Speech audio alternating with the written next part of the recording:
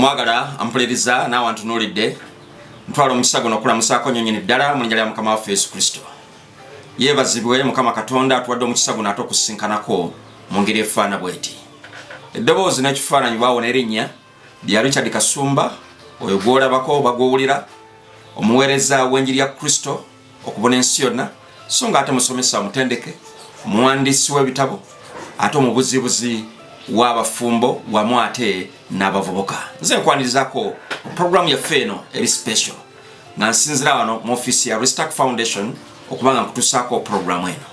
Eno ye program eri special gyesandyagadde osubwe, ate jinja okukusaba ogabaneko n'omulala yenna, kubanga program eteekeddwa olw'okusitula omutindo, olw'okukyusa entegeerayo, olw'okukyusa endowoozayo naddala mu nsonga ekwatagana n'ebitabo. Wowombeke tusabe. Katonda affe omwagala omulungi ow'ekisa, nkwebaza kubanga otwadde omukisa okubeera abalamu. Jangu oyogere gye tuli, tuyigirize.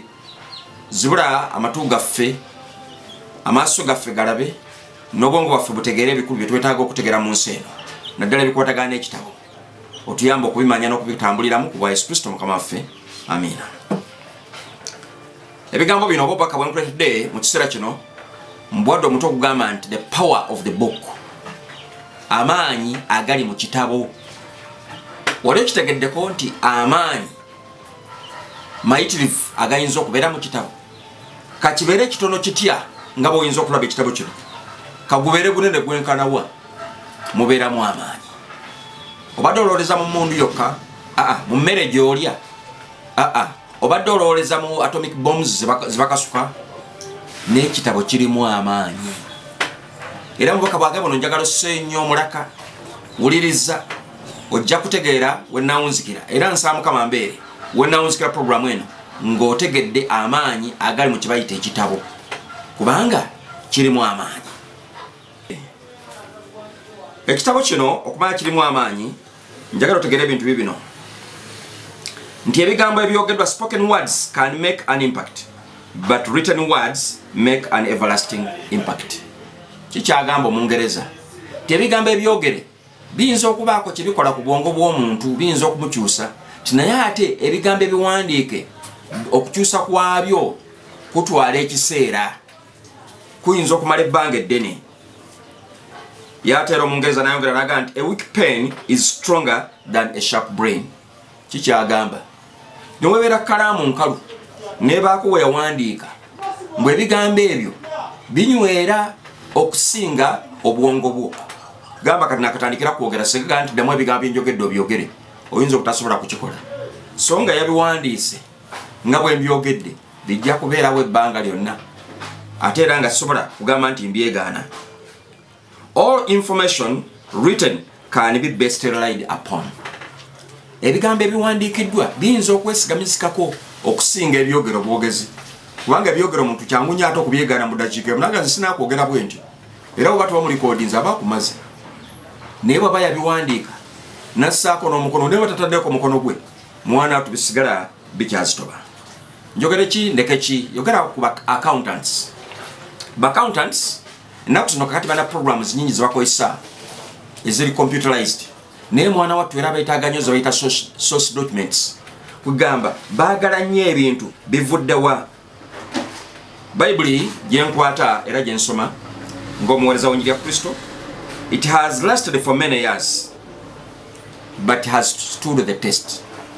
Baayiganya abantu abaagiwandiika baafa dda, simanyi ontegeera bulungi nnyo. Waliwo ekiseera kye bayita persecution ekyaliwo mu dark ages oba middle ages, naye mwana wattu era kyekitabo kikyaliwo. Abasajja nga ba Musa, ba Isaaya, ba Peter, ba Paulo, ba Yokaana, senga leero bazuukidde beewuunya ng'ebigambo byawandiika emyaka gyadda, naye olwayo bikyakola impact. Paulo awandiise ebbaluwa awandiikidde b'Ekolinso b'Essalonike baawa, naye yeewuunya olwayo ng'abisanga eno mu Uganda. Abasajja Abangereza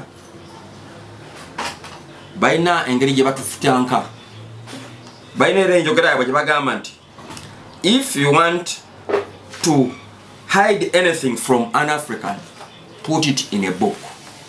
Bw'obanga oyagala okweka ekintu kyonna ku Muafrika kiteeke mu kitabo.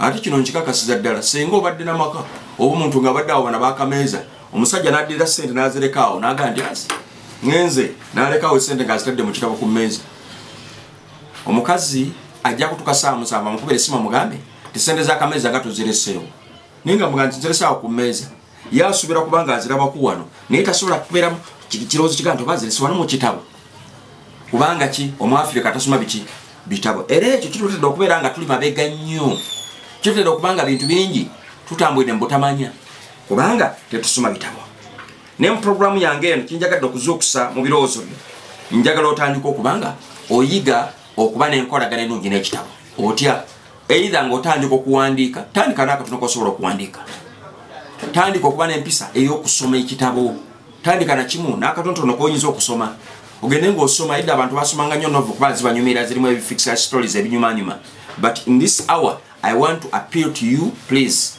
better get a book however small it may be start reading that book tojja kusigala kyekimu waliwo mbozi njagala nkunyumizeeyo nyeri mwana muwala ngazalibwa maka makristaayo bakeranga ku makyane basoma bayibuli n'akawungeezi nga waliwo n'ebitabo basoma awaka kugamba nga maka makristaayo gandifaananye mwana ono atuuka okuddayo ku ssomero mama wa amukwasa bayibuli amugaa nti bayibuli eno mwana wange ne wona oba oli ku ssomero ofubanga okulanga ogisoma n'agimusimba n'amusimba ne school fees n'amusimbayo n'amaweke ndoza ogategeera genyogerako gwasomako yabisomako bitegeera n'amungerezaako n'enkumi ezo 2 eza Uganda n'amugaa nti munange kasente kampeddeko ne pocket money yeeyo maama zino zokebbi ndi mwana wange ezo oba otwala bwe ndiba nfunye ndikuweereza n'ekyoteerera mwana wange kusoma bayibuli ng'omwana asimbula ng'agenda ku ssomero wiiki esooka ng'akuba amaweke ng'agamalawo wiiki yaddako ng'ali ku pocket money yatooyo abandaalawo ng'amumazeewo dda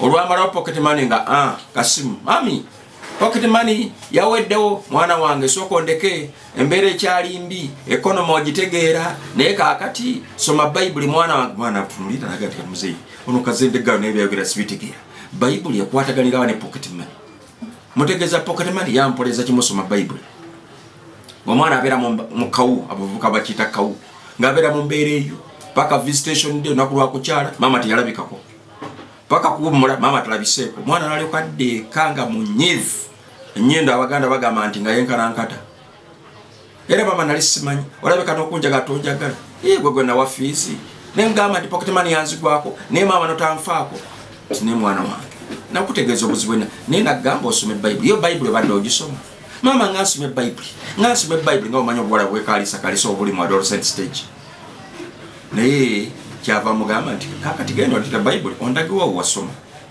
omwana gadduka misinde mu suitcase ajjeyo bayibuli ajja agabatuka nayo mbikulirako ndabe wasomako omwana ng'akwata bayibuli ng'abikkula bw'ati mu maaso ga maama agenda okugibikkula bw'ati ng'ekiziko ekiri mu bayibuli bwe njogera ekiziko okitegeera akapapala k'emitwalo 5 nga maama yakatereka mu bayibuli nga kyayagala nti omwana no bw'anaaba asoma bayibuli analaba pocket money gye yamutera mu bayibuli kyali kitegeeza kyekyo kyali kitegeeza nti okumala emyezi 3 omwana gye yamala ku ssomero teyabikkula ku bayibuli senga yagibikkula yandibadde afuna pocket money ow'emitwalo 5 gwe bitabo bimeka byoyisizaako amaaso oyita ku streets babyogera netugamba ekitabo kino kyafulumye naye nga si byoliko poor Africans we are poor because we are poor readers naye nsaba mubaka bwa leero sizze kubuulira njiri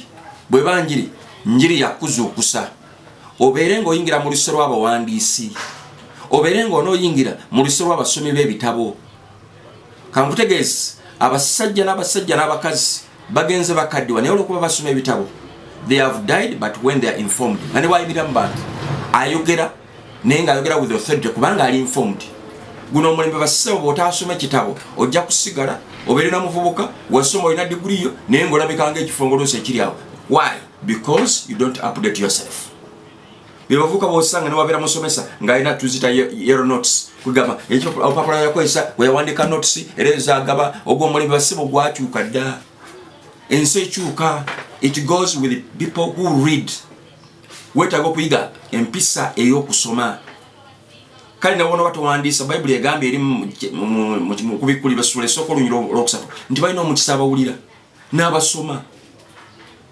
At least beera omuntu asoma kijja kuyambako kikigenderwa kyange mu bitabo byo byenjagala era kigenda mu presentation yange eno njagala kulabanga endowooza yo entegeera yo eri ekitabo ekyuke otandika okuba n'omukwano n'ekitabo kirina amaanyi tokizanyisa. Njagala kulagayo ku bintu ebitonotono byinza okutegeera lwaki ekitabo tukyetaaga. The purpose of the book maanyi kyaga kirimu it can reach where you cannot reach. Ontegedde ekitabo kisobola okutuuka nze gye situuse ankuwa ebyokulabirako bibiri. Olwali olwo gamba nti oluganda mwatulabira nali ku mukolo mu 2017 wano gyoli abalamu omwami munga nsisinkana nali maze okuwa speech nga nti gwe musumba kasumba nti konze yinzi sebo njagala kwogerako naawe konze kali nanga nti sebo kimanyi nti watandika ekkanisa Ibanda konze Ibanda wa nti mwankole konze asiyenze kubanga nze ne Ibanda gyeyogera siri nyanga nawe wadde ekigere kyabanga nti sebo kiriza nkunyonnyola sigwa fulumya ekitabo kye bayita Ssematalo okusatu konze yinzi naga nti sebo ekitabo ekyo wakifuluma mu 2006 mu Luganda ne mu Lungereza nze ntwala kopi y'Oluzungu nenjazikako omwami omusumba omu abalokole mu Ibanda bwe yasoma ekitabo kiri naawunga naga nti bikino ekitabo wakijjeewa bino ebintu nga bisibirabanga nako musumba mulamba byempandiisemu bya ddiini naye tabirabanga nako naga nti sebo nsaze magezi kyokufuna ekitabo kino kyabamuga nti asebo kakati ekyo nkikuweredde ddala kati nkole ki nti genda oyigirize ekisibo kyo bwe gabanga gamazima g'olabye nga ga Bible genda oyigirize ekisibo kyo. Musajja n'agenda n'ayigiriza ekisibo abantu 40 ne babatizibwa ne beegatta kkanisa ya Kristo eyasigalawo naye nga bayise mu kitabo kiki kimu.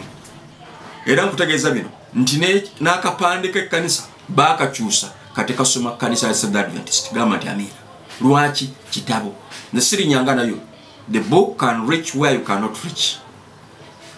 Mu 2010 nanoonya ku visa nga bampisa Bungereza ogenda okubuulira mu UK visa ya Ghana nenjidamu ogwokubi n'egaana naye kankutegeeza ebitabo byokka ebigenze Bungereza ebigasiza abantu abamu babifunye mu hard copy abalambi baweereza mu soft copy naye nga bingi bigasiza abantu bangi.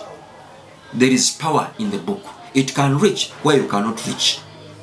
Mu maka g'abantu ebitabo bituukayo gweweerezayo kitabo kimuwenga ekirabo kimutonere kimuweereze masomero gagano geetaaga kutukola enteekateeka nga zino baweereze ebitabo nga bino. It can make an impact. Silent speaker and preacher ekitabo mubuulizi oba mwogezi owakasirise ate gw'osobola okuwuliriza at your convenient time woyagala oga nti kansoma ku kitabo kino ng'okijjayo ng'eyakiwandiika ayogera naawe ng'ayogera naawe ngoga nti akampumulemuuko ng'ozingako kyo weekiri mubuulizi oba mwogezi naye ate nga wakasirise ate byayogedde era byasigala akyayogera tebikyukako gw'omwagalira w'omufunira.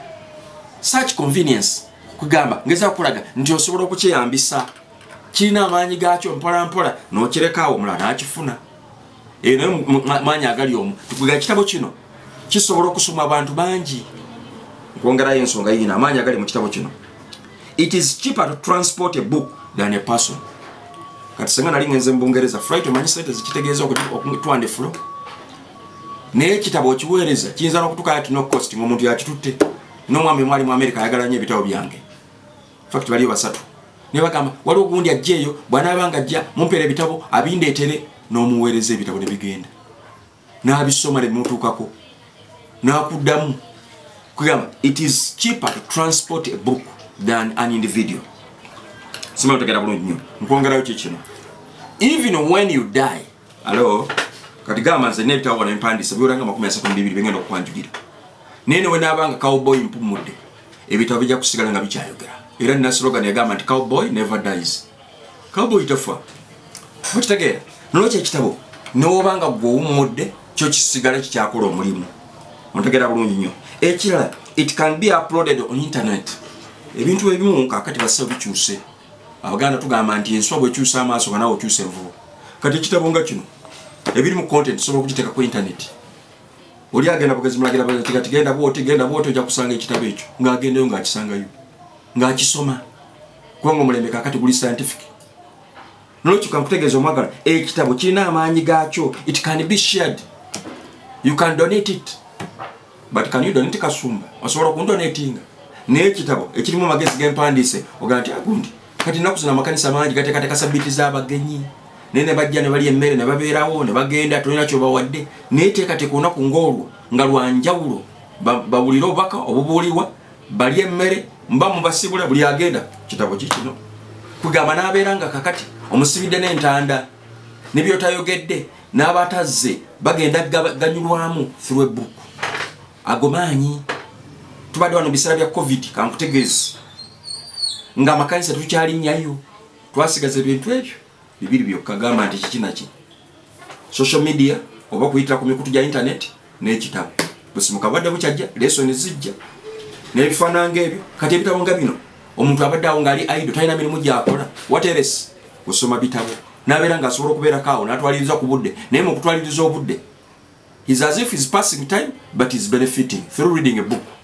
Era abantu bangi basobodde okutegeera amazima. Twali wano biseera ebya bbaani kanisa baagigalira from 77 to 79 naye ng'ebitabo bikyajja era abantu bangi bategeera amazima nga tewali ababuulira directly naye nga bafuna obubaka okuyita mu ki okuyita mu bitabo. Ekitabo kankutegeeze kirimu amaanyi mayitirivu nnyo. Osobola okukivuunula, you can translate it. Kati waliwo ekitabo wano nja kukikwanjulira kati nakakiza mu nnimi 12. I've got different translators and I've translated it. Era kakati kigenze kisaasana Uganda yonna. Era bugamba ndi mbuulizi wanjira okubona ensi yonna. I'm not bragging, I'm not making fun, but I mean what I say. Through books, ng'olese okuba nga mpita ku mutimbagano, okuyita ku YouTube n'ebifaananga ebyo n'ekitabo kino. Kati kye mujja kukikwanjulira kiri mu nnimi 12. Uganda kyenkana yonna ngizinzeeko. Kitabo ekituuseeyo kubanga ate kyo kikoze amakulu mangi nnyo ekyenkanidde awo. Nolwekyo kyenkadde okutegeeza nti ekitabo kyamaanyi nnyo. Information in a book cannot easily be distorted. Nkulaga maanyi gali mu kitabo. Nti ekitabo bwe kiba kiwandiikiddwa nze bigambo byange byenjogedde mu recording osobola okubyeditinga n'ojjamu ebimu byoyagala. Naye ekitabo kyempandiise nga kino kugira nga n'ofumya ate kitala naye bwe kiba nga kikino kyekyange kitegeeza kyekyo. Message erimu eyo yejja okubeeramu. Nolwekyo mukono gwange kyenjagadde okisooka otegeere nti ekitabo kirina amaanyi. Era njagadde olowooze ku bigambo ebyo ate nkuwummuzamu katono nnyo njagala ate kutwalaku nkulaga ebitabo ki kaakati biwandiikozesezza ng'olese bayibuli n'ebitabo ebirala by'osoma waka n'ebyo byolina okugulira abaana bo naye ate n'ebitabo ebifulumiziddwa Restack Foundation Ministries nga bye bitabo olwayo ebiri katale naye nga bigasizza abantu bangi. Since 2002 or 2003 I've been writing books up to date. Era nzikirizanga bikoze kinene nnyo. Njagadde nkwanjulirayo ku bitabo ebimu ebifulumizibwa Restack Foundation Ministries nga gwe mu ku mulimu gwe tukola tuli bawandiisi ba bitabo tubuulira enjiri ku bituuti tubuulira enjiri mu masomero ate era ne ku mikutu egy'enjawulo egya internet. Ekitabo kye nasooka ddala okufulumya mu mwaka gwa 2003 baali bakiyita ekkula ly'amaka. Ekitabo kino oba wakirabako ekkula ly'amaka naye kati tekyafuluma kubanga it was revised. Kyamala ate nekugamba ne tukyongerwamu ebirala bingi nnyo naye ekitabo kino kye nasooka okufulumya nga nkyali muvubuka muto nnyo kafaananyi kange bw'obanga okutundudde mabega. That was 2003 era nzikula bulungi nnyo Dr. Dalton Segawa yali yakava mu Amerika eyo yakitongoza n'okukitongoza nga ndi wali mu Kanyanya ng'omusumba. Ekitabo kino kye natandikirako okuwandiika ekyamaka nga ndaba amaka kintu kikulu nnyo. Kankutegeeza amaka mangi lwali mafu goonoonese gagenda sitaani agadibaza ekyenkanidde lwaki kubanga n'abagalimu they are not informed. Bayingirira institution naye ate nga tebafunye kuyigirizibwa tebafunye kutendekebwa tebafunye kuyambibwa so nga through books basobola okuyambibwa. Kakati wekiwe nalaba nga kyo kirabika kivuddeko n'ekirivayizinga nendyoka nfulumya ekkula ly'amaka. Kitabo kino kankutegeeze sirowooza nti wandibadde n'amaka n'obulwamu ekitabo kino nga bw'otabulwa munnyo mu maka nga bw'otabulwa mazzi mu maka. Omanye ebintu bikulu nnyo, those are basic needs. Amazzi n'omunyu ebyo mu maka birina okubeeramu. Era amaka gatalimu mawera amafu njagala gamba nti n'amaka gatalina kitabo kino gamiisinze kinene nnyo. Kino kitabo ekikatinga cross okuva ddala ku muto paka ku nabivaako dda bano byansinaasinayira naleka ejjinja eyo omukyalo munangande nze byansinaasinayira konze gwe bikusinesine mangu ago ng'oli mu myaka gino 3 mu egiijo kugamba ng'ali mu lwali lwennyini naye kino kitabo kiyinza okukuyamba. Nandibadde nkusaba okifune ku mitwalo 2 gyokka Mwatunira genja okunjaga kutegeeza kijja kuyamba kinene nnyo. Kijja kudabula makago. Kikitabo kiyinza n'okutonera omuntu agenda okufumbirwa agenda okuwasa n'omuga nti ekirabo kiikyo. Amagiraasi tugagabye naye tigakyagasa nnyo. Naye kakati kirina ne muganda waakyo y'olungeza the best home. Kiri kya Luganda, kino kya Lungereza. Kyekitabo kyolina. You need this book, the best home, for your family edification. Amakago gasobola okubanga gafuna ekirisibwa, gafuna okuliisibwa. So, you need this book. Much as you need salt and water in your family, you also need this book. You ought to buy it. You must buy it because you need it. Kakati waliwo ekitabo ekirala kino ky'abafumbo bokka. Alo, kafeche bakiyita amaka agaaki ag'omulembe, the modern home.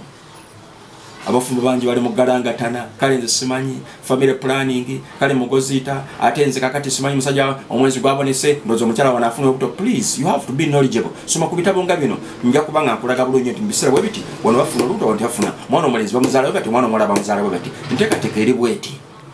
Abantu bangi bagenze Namboli naye tebanyumiddwayo kubanga omusajja amalaga gabatukana ajja nalyanyiye gwe amalowooza nti bintu byakulwana. Senga Amaanyi Agali alowooza senga embazi si yewaata n'ebyetaaga bukolyo byetaaga kuyiga. Kino kyaffe ky'abafumbo era gwe atali mufumbo togaba tukana nakyo bajja kusibira bwerere. Kino kyaffe nandisee buli mufumbo yenna ayingira obufumbo n'oyo abulimu akifune n'oyo anshuutinga kaakati naye yennyini kifune kubanga amanyi oli mufumbo ojja kukyetaaga olaba bwasimayirenga. Ekyo nkimaze. Kati waliwo ekitabo kino kya 5 nno zokka 5 zokka ne lita y'amafuta tekyawula. Kati kino ky'abatiini. Abatiini benjogera ku bamanyi the teenagers from 13 to 19. Mwoza abaana bange balalu, kale abaana balalu si balalu. Abalalu babatwala butabika kati batwale butabika bo balalu. They are just stubborn. Balina curiosity, balina ambitions, by crossing from childhood to adulthood. Kakati balina bingi abo balowooza balowooza ne motoka jatafuga nkaga nti nja kugisimbula. They have got a lot of challenges. Balina bingi, balina episodes tulina okubayigiriza. There is a way we should handle them. Ekitabo kino kyetaaga olwa mutabani wo, olwa muwala wo who is in adolescent stage, puberty stage eyo, teen age eyo, yeetaaga ekitabo nga kino. Buy it for your child. Nandi bali ndukomeninga buli masomero gonna agali ku musingi oguyigiriza abavubuka, si kusomesa academic eka. Let every school make it a point nti buli mwana ali mu ssomero alina ekitabo kino kopiye, kubanga kigenda kumuyamba omwana oyo asobola kubanga asomamuko. You make it a program in the afternoon. Nemuga nti no katuyite mu kitabo kino kubanga yakiwandiika emyaka yagiyitamu nzadde abaana bakuze bayise mu myaka gino mbabadde mbasomeseza mbategeera. Yensobola kitabo kino nakiwandiika kisobola okubayamba abatiini. 15 zokka. Kaakati ate kankuleetero kiki life of senior youth. Ate bano batumaze college myaka 2 kudda waggulu abalina olugezigezi lwabwe. Nze era kakati nze sikola egyo mirimu era kakati mirimu gyabula. We are not here to harbor job seekers. We need job creators. Kiyigiriza mulimu article ezigasa mulimu ebintu. You need to understand yourself. What is your personality? Obutonde buli butya, bawasa batya, bakwana batya, bafumbirwa batya, biki binetaaga okumanya. What are the qualities of the right pattern? Omuntu gwe naabira naye anaafaana atya?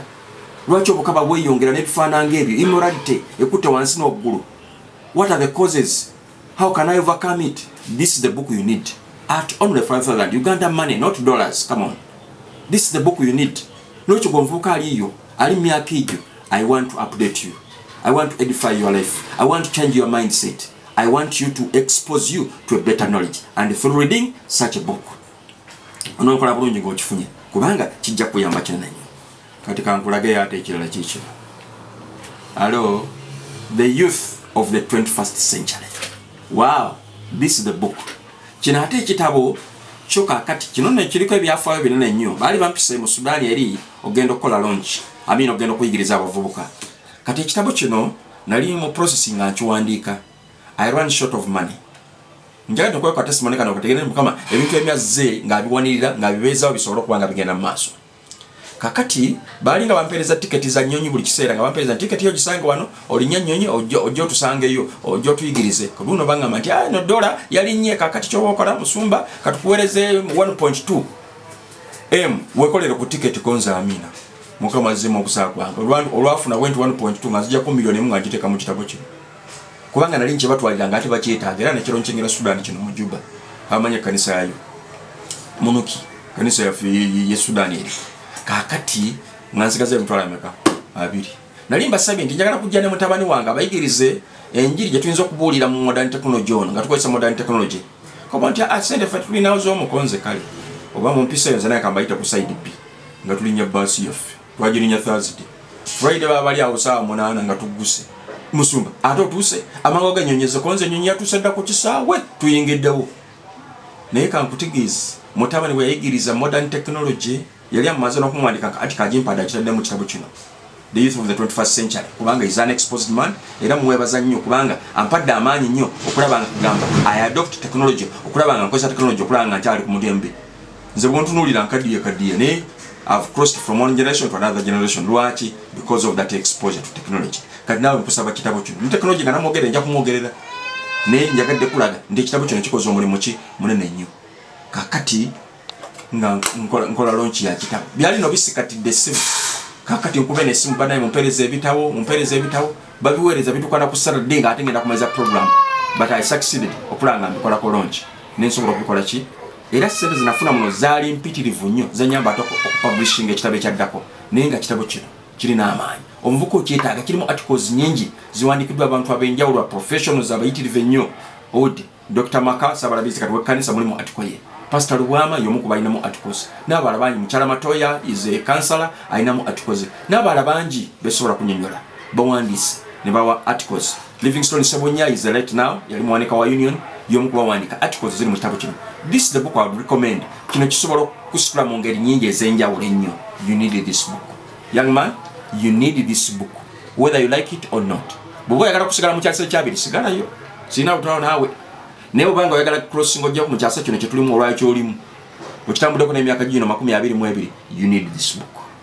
Kakati ate njagala kwanjulirayo ekitabo ekirala kikino ng'omusajja kakati ali awo antunuulidde oyambala mpale na saati kitabo kikino obusobozi bw'abaki bw'abasajja. Abasajja ffe tubadde tuyise mu mirembe emiyitirivu nga tetubuulirirwa. Abasajja ne balinga bagenda okufumbirwa nga balinaako bakojja oba bajjajja abasajja nga babuulirira. Taata nabo bakolangako ekitundu ekitono ennyo kubanga bagamba nti obusajja obulenzi asirana kitaawo. Naye kakati abavubuka bangi batuuse okuwasa naye nga bifongolosi.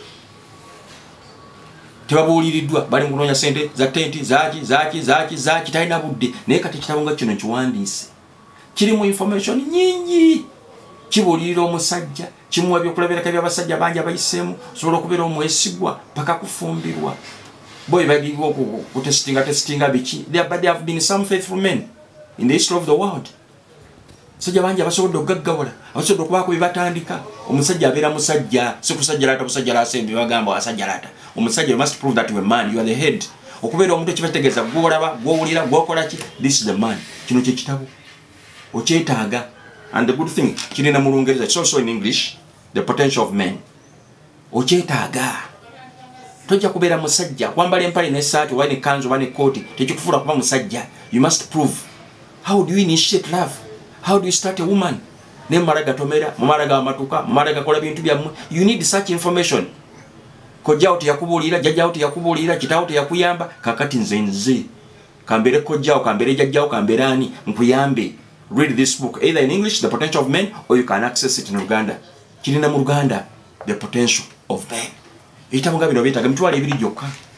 Kiro ennyama eri ku mitwalo nayo 2 kyenkana. Forego 1 kilo of meat at least ofune ekiki ekitabo bino omusajja kangalaso ovemu obufongoloso obunyangalika oba kinjogero kitegeera. Kakati ninayo ne mwannyinaze ate mukyala wange kubanga wambogo yawandika ekitabo kino the potential of women.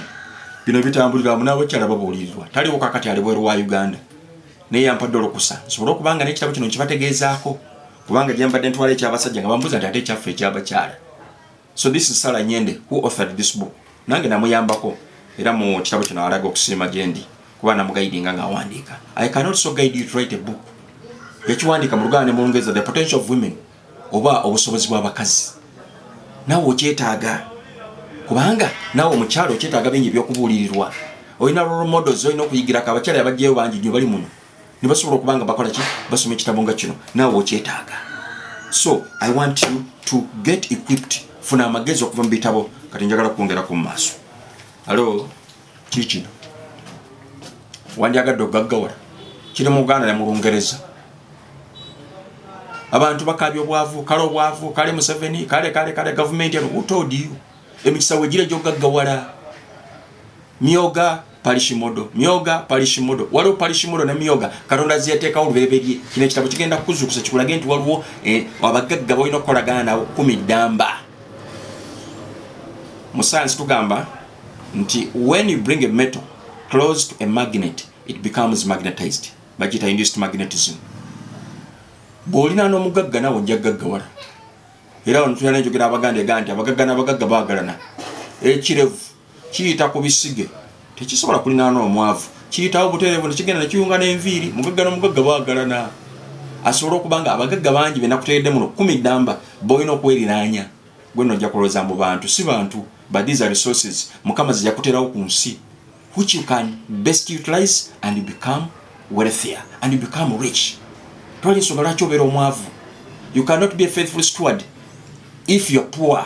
Obeera omwavu weyongera kubanga ugamba onoonya kubba onoonya bino na bino buvuka bali mu gamba olingi bakola ki. This is the book. You have a lot of resources around you. Get this book at only 5,000 Uganda money. Kati gwe onoba okoze choice ya bwavu bw'onoosigala ng'oli mwavu n'ekitabo nga kino kikuwandiikidde. It's both in Uganda and English. Why can't you access a copy and improve your status and develop yourself economically? This is the book. Kakati ayogera nawe Kasumba Richard. Oyinza okuba tomanyi nnyo. Olya musajja avuddewa. Nawandika ekitabo kino nga mpeza emyaka 50 olugendo lwa Kasumba. I'm yet to revise it when I'm mpereze nkaaga. I'm yet to click 60. Naye, why did I write this book? To inspire. Okusobola okulabanga nsobola nange okusitula ebirowoozo bye nawe osobola. Gamba nti nange nsobola kyogera ekyo. You can do something. Twazalibwanga bw'okasumba obwana obuto bwe buti era bw'oba okitunde kugamba olabiranga omuntu avudde wala naye Mukama agenda kusobola nakufuula ekyenjawulo. It's both in Luganda and English. Gakyogera ku bulamu bwange mu myaka 50 kuba nazaalibwa. But there's a lot of testimonies. Zoyinza okuyigirako bujulirwa bungi naye nga buzza bukufuula oti n'obeera omuwandiisi n'obeera kino n'osoma kino n'okola kino n'okola kiri okusobola okubeera omuntu w'omugaso eri ensi. You can get this copy. You can be inspired. Now when you now you go, wow, I think if I read this book and this man managed to succeed like this, I can also make it. I write college others can, I will. Nange njala kugamba tobana na sobora nawo sobora. Tuyinza okutandikira kwati bwanga tunakutandika kuwandika ekitabo kyonna. Tandika nga wandikako ogula mu book. Nina gye nali bayalidde wani ensango mwami nomuganda. Why can't you write that testimony? It's a very interesting testimony. In fact, nali Bomberi. Nemuganda sibuwandika testimony y'obulamu bwo. Kugamba ngalaga yali agendereddwa kugenda sime kujjako waya za amasannyalaze disconnecting kugenda kwakana omusajja amukakidde enjiri n'ekyo bibirwa kya nakivaako. Those are testimonies we need. Eyo nvuddeyo kati njagala kutwalako by'omwoyo manyi obadde webuuza nti omusumba nga byoyogera byonna sinawulira bya mwoyo naye n'omwoyo mwoyo buli mu bino. Kaakati waliwo ekitabo kye njagala okusooka okukwanjulira kyekino kyekyatandika ekkanisa ey'Ibanda Ssematalo ow'okumeka ow'okusatu kiri mu Luganda ne mu Lungereza nakireseyo ne toolo eri kati bakivunula bakiza mu Lutooro kunywa Olutooro n'ayagala okukiza mu nnimi endala. Please you can access this book and translate in your local language. If you want it in any language, please call me. I'll give you a copy of English and translate to your local language. But this is a very vital book. Kitabo kino lwaki nakiyita Ssematalo kubanga ever since creation emyaka kati kakaaga tubinsanye ne Setaani ensi ebadde mu lutalo Ssematalo. Fatumanyi Ssematalo zino ebbiri ezaabeera ku nsi, but this is the World War III which has lasted for the biggest period of time.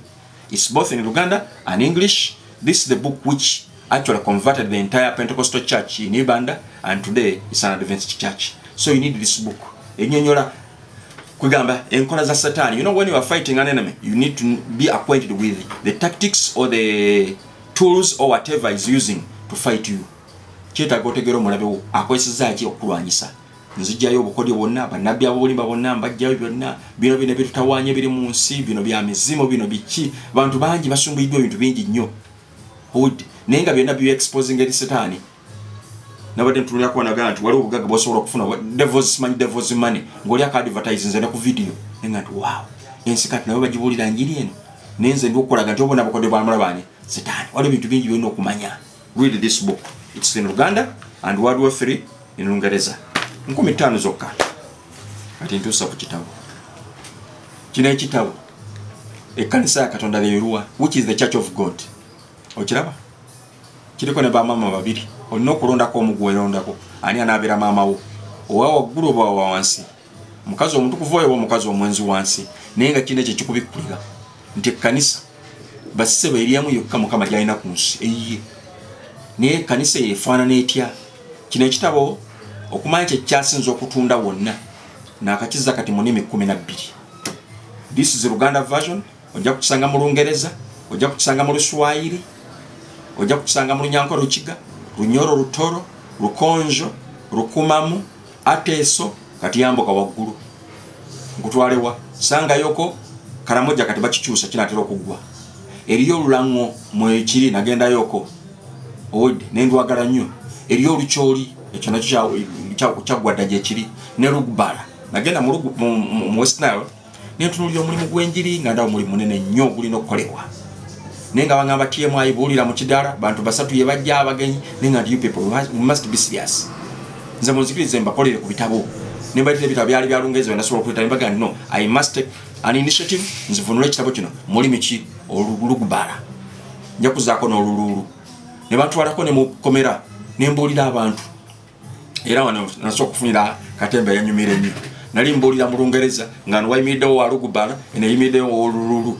So for God so loved the world onaza mu Lugbala onaza mu lulu nga nti kale bana abali mu komera basajja luna yero bamutuzize wali nga nti kale sengamba wandikira ebitabo but I want to thank God tinakimaze okutuwandika era obanga oyagala ku sponsoringa program ngeno ekitabo nga kino basobola kubanga nkipublishinga mu big quantities kigendeyo bagabira basajja ngabo mu makomera babiromo bali idle nali keno ebuzira nga basajja babiromo era I'm planning to send their books bantu betaaga ebitabo tulina ebitundu kakati nga Ateso it's an entered place enjiri ekyaganya okuyingirayo mu bujjufu radio yegezaako Ebenezer ne if we could publish as many era project weregena maaso and if you are willing to sponsor this program please access me via my contact nina eyasimu nja kubanga njikuweereza nga maliriza osobola okubanga osponsoringa program geno.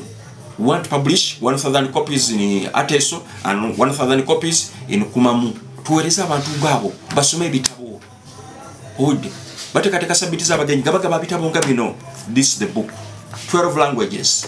It has served the purpose and it will serve the purpose kubanga abantu bangi abantu bawuliza radio ne ate basobola okusoma okiraba in their local languages n'enjiri ne obwakabaka eri buli wa munsi zonna okubeera omujulirwa olw'enkomerero lyokajje terina bujja kubuulirwa nga tubasembereza njiri kivula nga malayika oli mukama gwe yaweesa Yokaana naganira amalayika omulala ng'abuuka mu bbanga ery'omuggulu ng'alina enjiri ey'emirembe n'emirembe okubuulira abatuula ku nsi na buli ggwanga n'ekika n'olulimi n'abantu. Kitegeeza nti buli lumi twetaaga okulanga enjiri tugiteeka mu lulimi lwabwe. Nabadde Tooro wano mu meeting. I went with just 200 copies ez'olunyo olutolo lw'ekitabo kino nakomezaawo ne kopi n'emu nga babiguze kubanga biri mu lulimi lwabwe. Basobola n'okugaba nabaga nti I will go. There is no way you will go. Tojja genda bwa I will go in the power of the Holy Spirit. Power of the Holy Spirit eri mu gweka ne mu kitabo kino mulimu amaanyi g'Omwoyo Mutukuvu. So if you can get oyinza ogaa nti no mu buli mwezi nja kufuna gulangayo copies at least 10 oba buli mwezi nja kugula copies 10 okusinziira ku nfunayo ngabira abantu bange basome. I have loved such people who have that kind of initiative and mentality. Agamba nti nze njiri kanjibulire mu bitabo because there is also power. There is power in the book. The Holy Spirit is not working. Katuwa tusoma Bible. It was inspired. So whenever you read the Bible, you are reading an inspired book.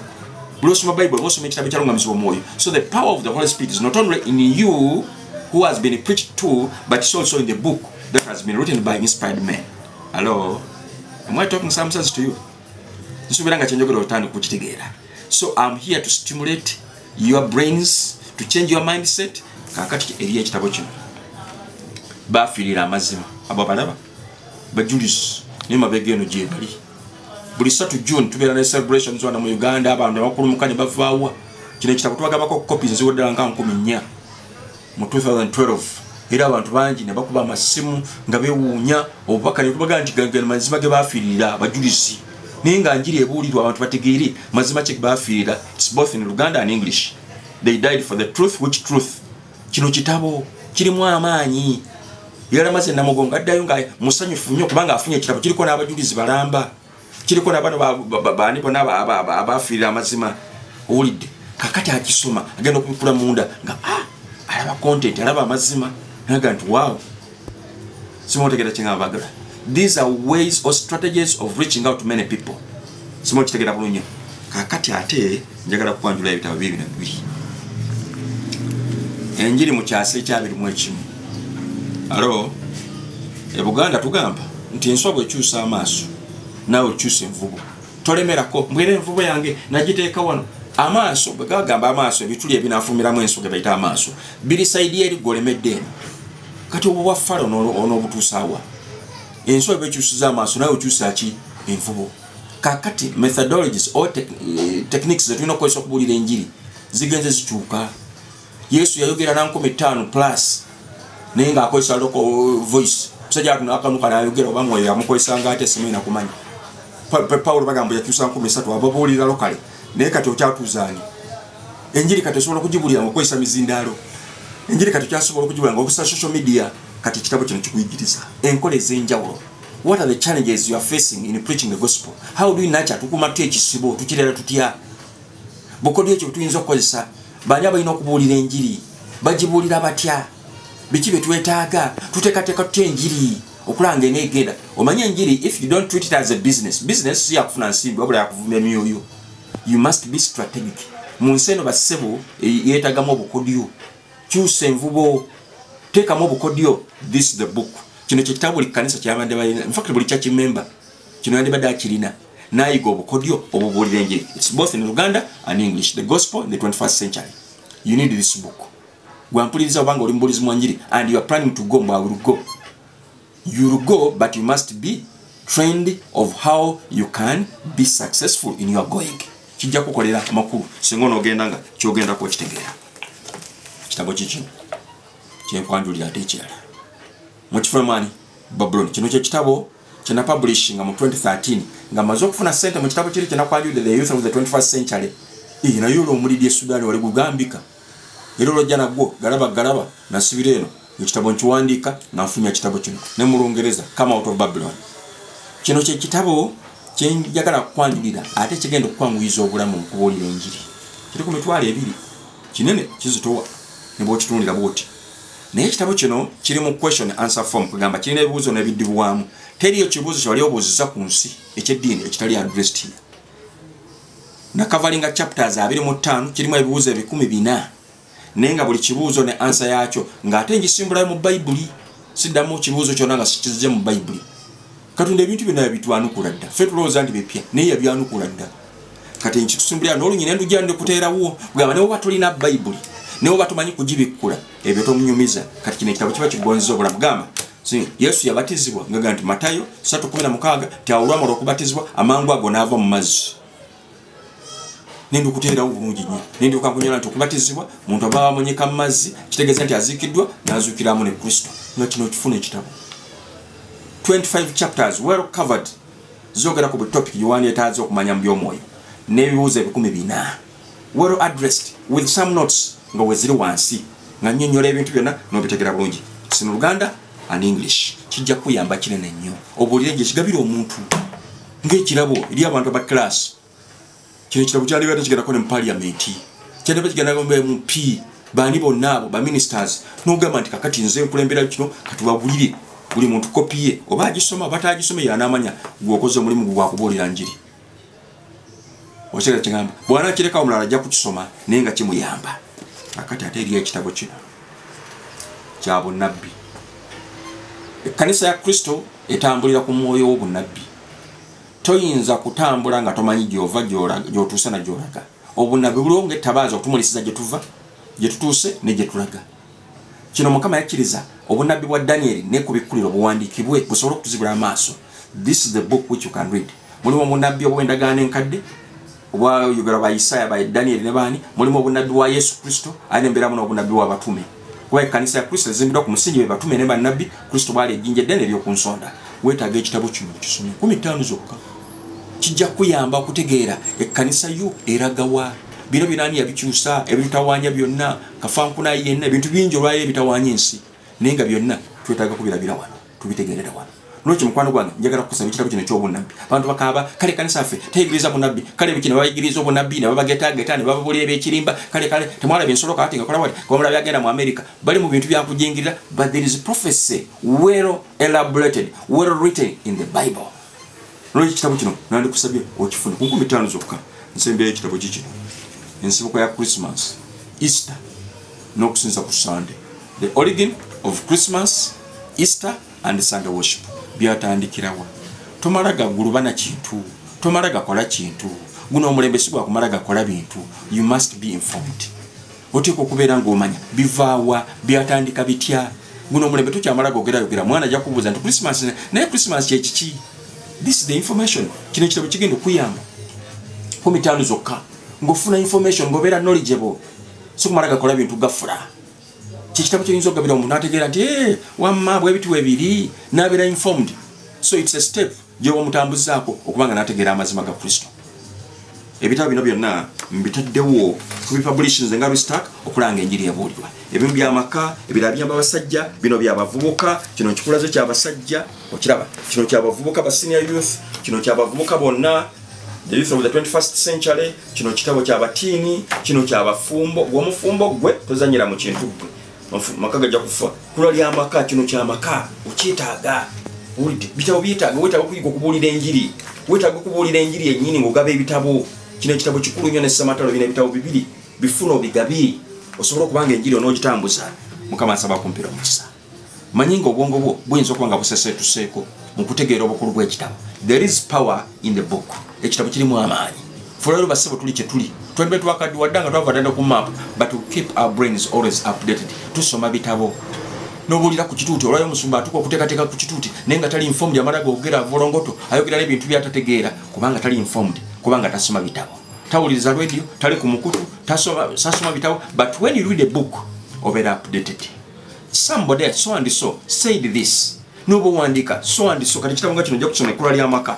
I quoted a number of writers muno mukazi ng'omu bamwita Nancy Van Pelt n'abaala bangi Bernard White n'abaala bangi nnyo nabakuutinga nga mbasimbula ino bayita wano omuntu ategere nti yes nabali baginako idea ku nsonga gy'oyogerako so you need such books nolwekyo njagala kunzika ngamba nti njagala onnegatteko bwobanga oyagala kubeera muwandiisi beera muwandiisi jangu nja kugaidinga oyiga okuwandiika bw'oba oyagala kubeera musomi jangu kusomese basoma batya ekitabo ekyo nja kuwako ne kuluba ofunanga ekitabo kyonna olukibikkulanga bwoti sooka ogenda mu introduction kikwanjulira kiki kyekigamba genda mu table of contents biki ebiri mu kyogera ku ki ekigendwa ky'ekitabo kino okuwandiikibwa kibadde kiki olutandika okusoma ekitabo ojja kubeera edified. Mukama asaba kumpera omukisa manyi tosigadde kyekimu nansanyuka ng'okubye ku simu yange 0774 4 3 0774 4 3 wayinza okukozesa eri eya Airtel eri ne ku WhatsApp 0759 527 17 0759 527 17 nobanga oyagala kuweereza donation okuwagira omulimu nga guno kuba kati tulina project egenda mu maaso ey'okupublishinga ekitabo kino which the Church of God mu Luteeso ne mu Lukumamu. Want to publish twagala publishing copies 10 twalabanga 10 million 3 tumala okukola Olukumamu ne million 3 okukola Oluteeso tusobola okubanga tutwala enjiri mufe bitanakuyingirwamu nenga n'ebitabo byonna ebirala obyetaaga. Saba Mukama akumpera omukisa nasanyuka ng'onkubiddewo ku ssimu nasanyuka nga olina ebitabo byoguze n'obisoma n'obiteeka mu nkola. Abafumbo bagabira ekitabo lyagenda okufumirwa mu musimba kitabo kino bavubuka abali mu masomero mbagulira akatabo ka Life of Teenage buli ssomero lyonna kuga buli mwana abeere ng'alina ebitabo nga bino bijja kubayamba kinene nnyo. Don't leave just your child to go anyhow like that. Bagulira ebitabo n'ebirala bingi Bible bazeetaaga the children's Bible njagala kwebaza Bible site kozo mulimu munene nnyo era njagala kubasaba namuveeyo practice gye ziri tujja kuzifulumya n'ebirala bingi we are working on it okulanga tufulumya ebitabo bingi tusobole okulaba nga enjiri ebuulirwa mu ngeri yonna mu nnimi zonna mu busobozi bwonna. Mukama akumpera omukisa nasanyuka ng'okubidde kasimu ako no sponsoringa program nga zino tusobole okugenda mu maaso. Mukama abiramu naawe njagala kusabamu naawe Katonda affe nkwebaziza olw'ekiseera kino ky'ompadde nzikiriza nga ebigambo bimpadde okwogera eri omusajja ono omukazi omuvubuka oyo bwana obulenzi biyinza okuba nga bikoze amakulu era nsaba bikole ddala amakulu omwoyo amulungamye amulumirize era abeere ng'ajjumbira okubeera ng'abeeramu abo abanaabeera abawandiisi abanaabeera abasomi abanaabeera abagabi b'ebitabo agule bingi ng'agabira abantu basobole okutegeera enjiri awulugo tumutuukirize nga tuyita mu maanyi ag'omwoyo ag'ebitabo neegalira ekisa kyo n'okwagala kuno omukisa kabyongera okubeerera abantu bonna oba omukisa kuba Yesu Kristo mukama waffe amina salamu kama kunkumbire okyayinza okuba kusimu ezenkuwadde ate okyayinza n'okubanga ogenda ku YouTube yange notaka muntu Richard Kasumba ojja kufunayo nayo obubaka obuliyo ne ku WhatsApp namba gye nkuwadde nayo nina obubaka bungi bw'osobola okugabana kuva gyendi nga kyetunoonya kwe kulaba nga enjiri eneebuna mu nsi yonna kama kunkumbire tuddemu okusinkana beera bulungi bye bye